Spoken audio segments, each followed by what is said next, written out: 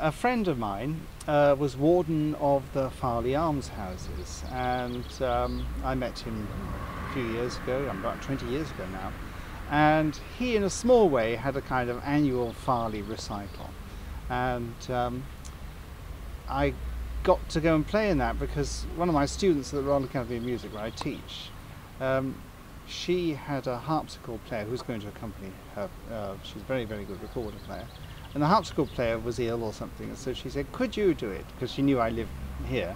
So that was the first time I went up there. We sort of put on a few more concerts together, and eventually he actually bought one.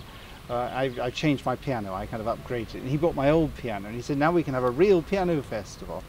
And we started it, and his wife put in a huge, Jane, she put in a huge amount of work for it as well. And we had a little group of friends, and we always made enough money to have the next year's festival, even if we sold no tickets for it. One of the main aims is to not only to help people who have special projects, perhaps particularly young musicians or people whose careers not fully developed, but also to raise money to keep the church open.